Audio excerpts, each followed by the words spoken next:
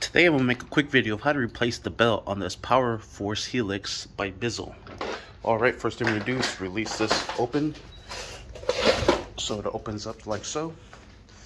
I already hit and removed the screws. There's 1, 2, 3, 4, and 5, 6 total screws that we're going to remove. There's 4, 5, and the 6th one. Then we'll just pop this open. Just work it all the way out. All the corners. Probably be a lot easier if you use both hands. The belt is shredded. Perfect time to clean this Bissell out.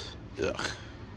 Alright, what I like to do is grab a razor and just slice all this hair because it's all wrapped around. Alright, and there it is. That's all the shit that came off of it. Alright, next what we're going to do is grab one of the replacement belts. This is the sizes for the style 7, 9, 10, 12, 14, and 16. Has a description back here. This one is for the Power Force. So let's take this one out. Alright, so here we have the belt. First thing we're going to do, it's slide it in between this shaft here.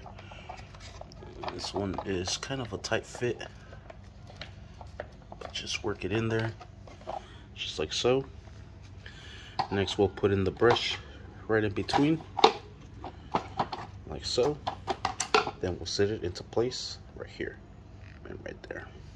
Alright, and there we have it. It's perfect. Now we'll put this cover back on.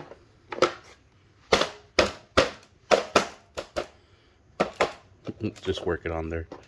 It's a lot easier with two hands.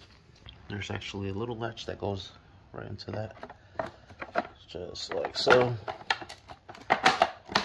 Perfect. We'll put in the 6 screws back into place. And using a Phillips screwdriver, that's what I use to remove it. In my case, a power drill. Put all these into place. Then we'll secure it back down. Then secure everything down. And that is it. I have all of these already tied down. And we'll give it a try to make sure it's working. And it is. Sweet. Thank you for watching. Please like and subscribe.